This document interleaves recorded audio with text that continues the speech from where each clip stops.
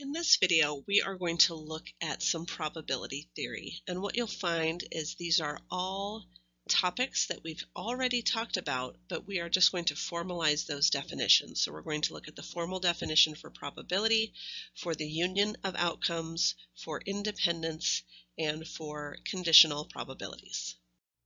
So we're going to look more in depth at probabilities that are not equally likely. And again, I feel like I already talked about this a little bit in the last video, but I just wanted to sort of formalize it a little bit, give you a nice formal definition. Let S be a sample space of an experiment. Again, S is just the set of all outcomes, the sample space. With a finite number of outcomes, we're not going to deal with any infinite outcomes in this course. We assign P of S to each outcome S, so that the probability is between 0 and 1 for each outcome, and the sum of all the probabilities is 1. So really it's the same, a couple of the same rules that we talked about before. Here we're just specifying that the events are not equally likely. When we have situations like this, quite often you will be asked to give a probability distribution or a probability model, and all I'm looking for there is just the set of all of the outcomes along with their probabilities. So a function P that gives me the outcomes and of course those probabilities. So let's look at our first example together. A coin is biased so that tails lands face up twice as often as heads. So find the probability distribution. So, and this might be very straightforward and you might get this right away, but if you don't, let's just sort of look at one together. We're saying the probability of tails is equal to 2 times the probability of heads, because tails lands up twice as often as heads, so I would have to take heads times 2 to get tails. Well, I know that this all adds up to 1, so the probability of heads plus the probability of tails must add up to 1, because those are the only two items in the sample space, heads and tails. And so how am I going to define these probabilities? Well, if I know that probability of tails is actually 2 times the probability of heads, then I can say that this is actually 1 is the probability of 3 heads. So obviously the probability, I forgot a P, sorry. Probability of heads is then 1/3, which means the probability of tails is 2/3. Now, did I have to do all of that math to figure that out? No. But just in case it wasn't clear where 1/3 and 2/3 came from, then that is a way mathematically that you could figure it out. So again, the probability distribution would be that the probability of heads is 1/3 and the probability of tails is 2/3. This would be my probability distribution because it gives the outcomes and their resulting probabilities. So again, here's another union definition. Remember before when we talked about the union, we said, hey, if you are looking for the probability of the union of two events, then we would just take the probability of A plus the probability of B, and then we would subtract if there was any overlap. Well, what this one is saying is if you have pairwise disjoint events, well, that means there is no overlap, so we don't have to subtract. They're saying if you want to find the union of a sequence of events, all you're doing is finding the sum of those events. So I didn't have to worry about taking away the intersection because they are pairwise disjoint. So it's essentially this formula right here. Same formula, different notation. So again, let's look at an example like our last example, but where we have to actually figure out, assign the probabilities, and then find the union. Suppose a die is biased so that 2 appears twice as often as the other 5 outcomes. So again, I've got 1, 2, 3, 4, 5, 6 are my outcomes on a die. 2 appears twice as often, and all of these just occur one time. So that's 7 total outcomes. So this would be 1 out of 7, 2 out of 7, 1 out of 7. You get the idea. So easier way to think about it than writing a stupid equation like I did on the last one. So if I'm looking for what is the probability of even, I'm just going to take any of the outcomes that are even, like 2, and I'm going to add them together. And 4 and 6. So really it's just a different way of saying a rule that we already knew to find that there's a 4/7 probability that I roll an even number. Let's talk a little bit more about conditional probabilities. We didn't really formalize it in our last video when we talked about conditional probabilities. We just said, hey, sometimes the probability can be different, but we didn't do an example.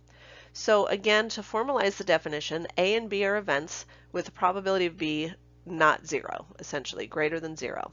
The conditional probability of A given B is the probability of the intersection, which means A and B both have occurred, over the probability that B has occurred. Because again, we're limiting our population down to just when B has already occurred. So again, let's look at an example so that this makes sense. A bit string of length 4 is generated at random so that each of the 16 bit strings of length 4, and again 16 came from 2 to the 4th, is equally likely. What is the probability that the bit string contains at least 2 consecutive zeros given the first bit is a 0? So in this situation, I'm finding the probability of at least 2 zeros given first bit is a 0. So you might see in the book they're going to use letters like E and F. They'll say let E represent that there are at least 2 zeros and F represent that the first bit is a 0, and that simplifies things a little bit. I just go ahead and write the words right in there.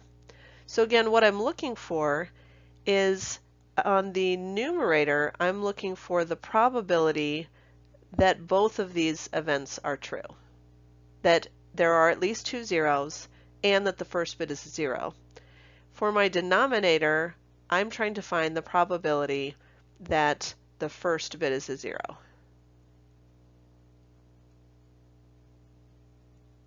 So let's find these probabilities. The denominator is actually pretty easy because we know that there are 2 to the 4th ways. There's 16 ways, and half of those ways are going to be starting with 0 because half of the ways will start with 1 and half start with 0 because there's only 2 options. So just 1/2. What is the numerator though? The numerator is anything that both starts with a 0 and has at least 2 consecutive zeros. So I would really just have to list these to know. I've got 0, 0, 0, 0. I have 0, 0, 0, 1, 0, 0, 1, 0, 0, 0, 1, 1, and 0, 1, 0, 0. Those are my options. The rest of them would not start with a 0 or wouldn't have 2 consecutive zeros like I have here. So I have found 5 ways out of 16. So 5 out of 16 divided by 1/2, which ends up being 5/8. And that's going to be my solution. Independence is one that we have not talked about yet. And independence is just a way for us to know if the outcomes of one event affect another event.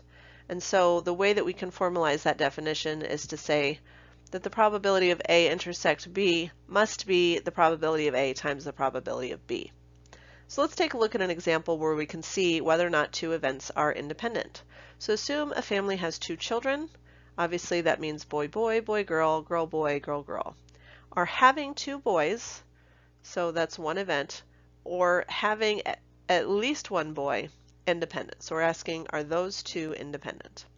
So let's just say this is event A and this is B. So using our formula, we're going to look at probability of A intersect B, and does that equal the probability of A times the probability of B? So let's look at the probability of A. The probability of A is having 2 boys, and that is just 1 out of 4. The probability of B is having at least 1 boy, so that's 1, 2, 3 options out of 4. So on the right side of my equation, I have 3/16. On the left side, I'm looking at the probability of A intersect B. And remember that A intersect B just means that both events have occurred. So I'm looking for, out of these 4, how many of those 4 do they have both 2 boys and at least 1 boy? Well, that's just the first one. They have 2 boys and at least 1 boy, and they both have to be true. So that's just 1 out of 4, and 1 out of 4 not equal to 3/16, and therefore we can say that they are not independent. Up next, we will finish our study of probability theory by looking at random variables and the binomial distribution.